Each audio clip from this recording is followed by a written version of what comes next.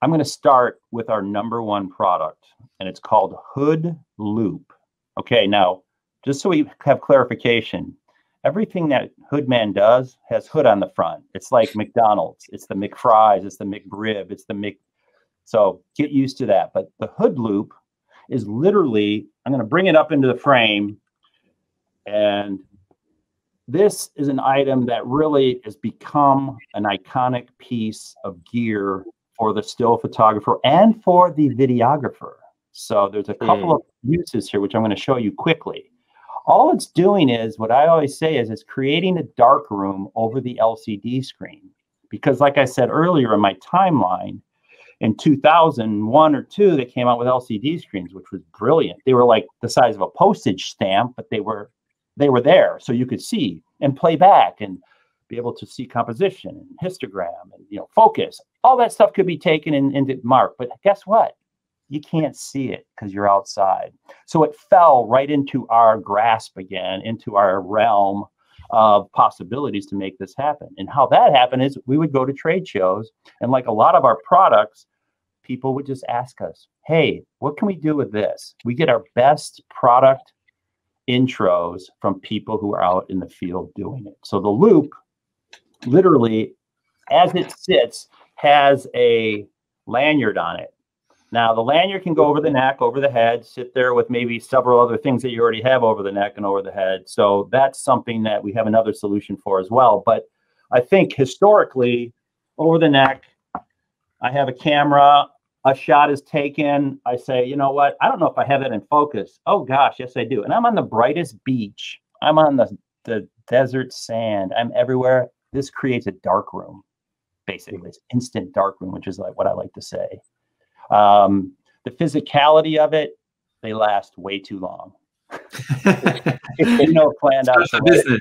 Yeah, planned out obsolescence is not happening here. So, but the product itself will give the people that use it a whole world of appreciation for what's inside of that. So now you're looking at it, and it really just serves a simple purpose.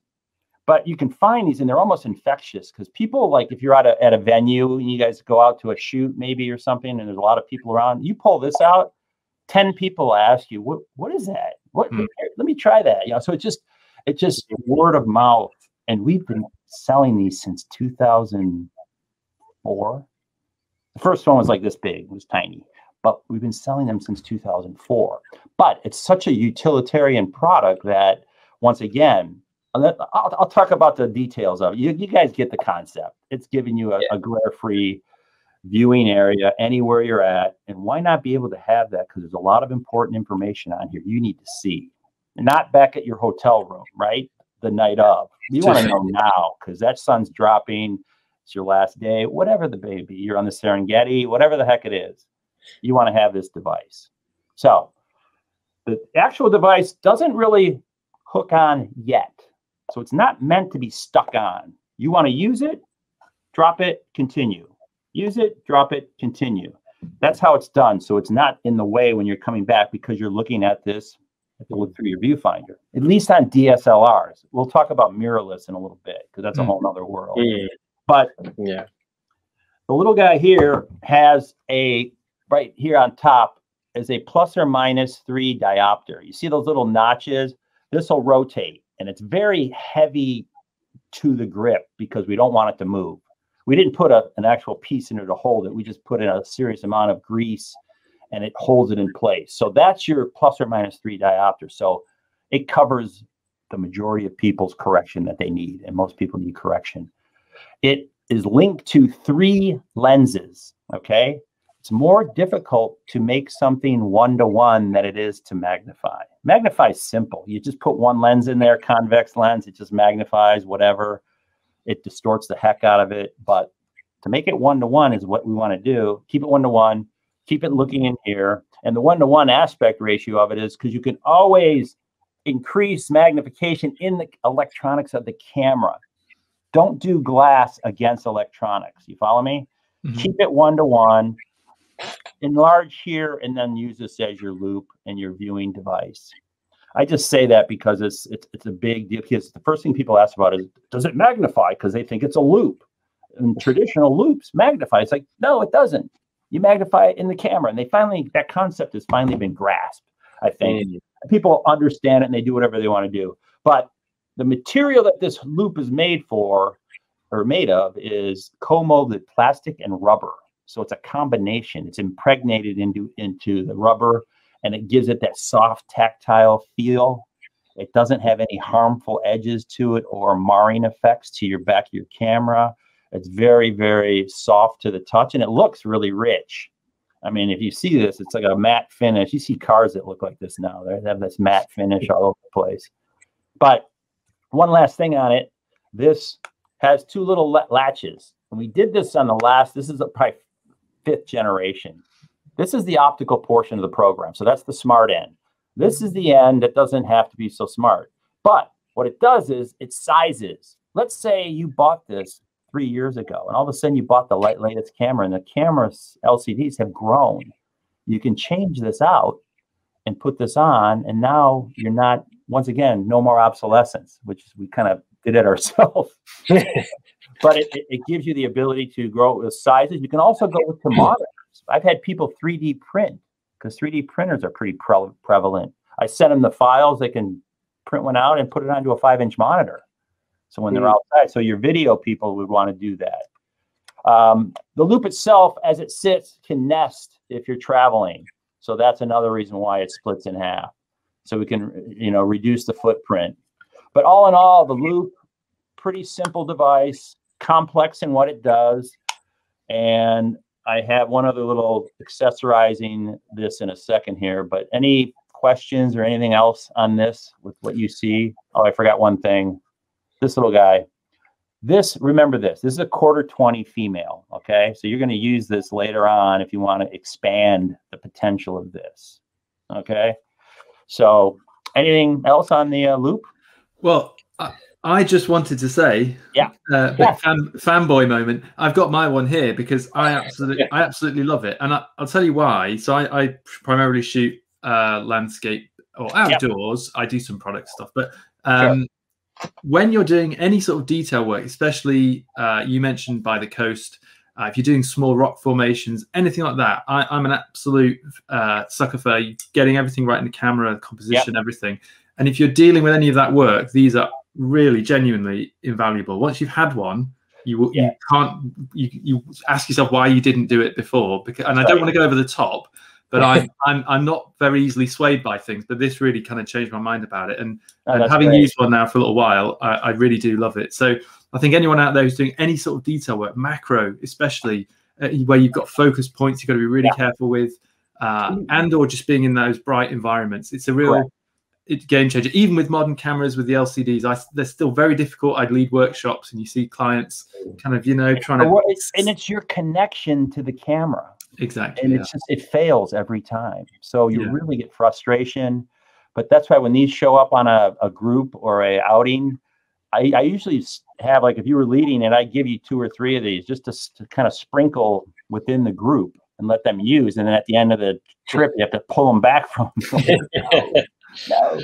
I think that's the growing we've had with it. So it's been a consistent product that's been around. But what you mentioned earlier about landscape, that's a huge, because people started going in and saying, I got to open up and I use live view when I'm shooting landscape so I can focus these lenses. And I'm like, another really bizarre, and these are with a demographic like baby boomers, like 60 and above. And I'm like, wow, this is a whole new area for this stuff. And sure enough, they're using it once again for landscapers. So the loupe will now go into another realm. We talked about, remember when the 5D Mark II came around? Remember that camera, the Canon 5D? It was a video camera, and people went nuts. People were putting $50,000 worth of junk on this camera to make it work like a video camera. It's like, I'd say, go buy a video camera. What are you doing? You know what I'm talking about. I don't know what you guys are, but this is basically what was happening back then. So they had a massive thing with, they put it into like Tarantino's hands, didn't they? And they did a lot of that, ER and stuff with it. The latest, greatest, the flavor of the month. they put these DPs, you're absolutely right. And then they would show up at NAB and they'd have a 5D Mark II. And then there was like 50 companies making rigs, making every imaginable thing for this. But what we did is we provided this little sled, and this little sled, I'm showing it to you off the camera. This little sled holds the loop into place over the LCD screen on a DSLR, and it's from the bottom. So you take the quarter 20 and then you replace it with another quarter 20. It's all beautiful. A company named Custom Brackets. I don't even know if they're still around, but he made some great stuff for years. But this is all like not burnished, but tumbled, beautiful feel to it. And for a price point of about 140, 150 US, you get the base plate and the loop. So theoretically, you can now connect to the camera and use it as a video, right? Because otherwise, this is what you're trying to do. Hey, Sam, let's go shoot some video. Oh, let's go on the beach. Let's shoot some rocks. And you're like, oh my gosh, you know, you need, think about it. You're connecting to the camera. And what's good about this is quick release in and out. You have all three axes to adjust, so it fits on all the DSLRs from the 1DX Mark III, that big one, all the way down to this little guy. But what's great about it is you can just sit here. Now I'm a tripod. You got three points of contention, right? 1, 2, my head is 3. Now I can just really see, plus you can see the screen and you can focus and you can operate the camera. Now this comes in 2 other iterations, which I'll show you. Pretty straightforward piece. You see how it works here, and it integrates through the bottom. We went through the top, and this is when it gets wacky. The top, this is called Hood Crane. See this little monstrosity? I shouldn't say that because it really came on to be something that is very appropriate for people that can quickly take it up and out of the way, right? So and then it pivots. So it's using the hot shoe, but we're betting that when you're using video or live view, you're outside, you're not worrying about the hot shoe. You're not doing flash photography when you're shooting video. Right, Sam? Yeah.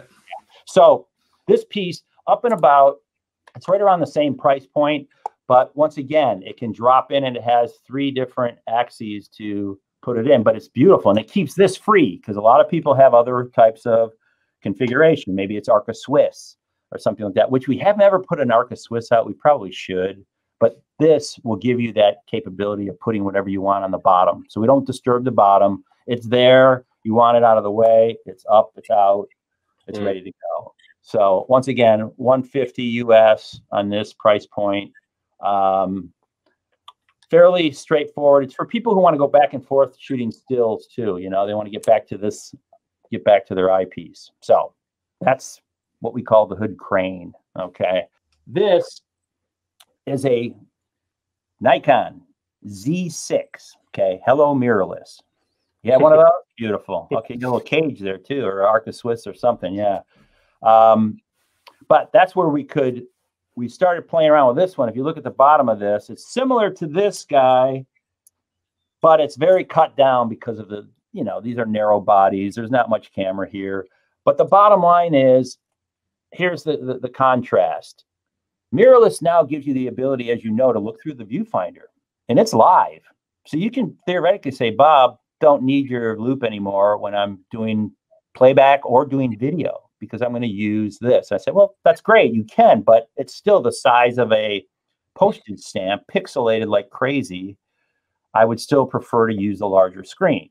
That's kind of what we talk about when we go through mirrorless, folks, because you'll say that, oh, I can just look at my thing. Well, if you're happy with that, that's cool. But if you want to see a little bit more, get a little more real estate, you go with an approach like this. Same type of underneath approach. Quarter 20 gets replaced. We have another quarter 20. This little piece pops out and it just kind of goes away if you want it away. You can still use it as your go-to piece when you're doing stills. But what's really cool is I want to show you one thing. Out of anything, you should just buy this because of this. See this little upright here? Oh, sorry. Yeah. Okay, watch. Oops. There's an like an Allen head. That's where the wrench is. See the wrench right there? It fits up in this little arm. It's spring loaded and people don't even know where it is. I'm sorry, I'm too low. Hello. So backwards and round. There you go. That's it right there. But basically, it's a piece for the mirrorless world. I think it makes sense, and it's just what people are into. I think that's all I have for live view. So you have the potential for live view and the potential for video, and both of these options are available to cover that live view need. So I think I said enough on that. Can I just ask you quickly about the eye cups? Because I know there's variations of that for people wearing eyeglasses or not wearing eyeglasses and different fittings. That's right. What we did, as you see, this is what it comes with when you purchase it. We sell these eye cups separately, and all that does is just replace the whole unit. You can pull this right off. So you can just replace this one here with this one and put it on there. And these are sold separately. But that's a good idea because it not only fits eyeglasses, but it will fit the contour of your head, which I'm going to talk about in a second here with hood eyes. But yes, that's a separate item. Good point. That can be purchased separately. Yeah. HTE. I think they're like $20. But that's a good enhancement too, to put that on there with this link. And then you got a nice combination.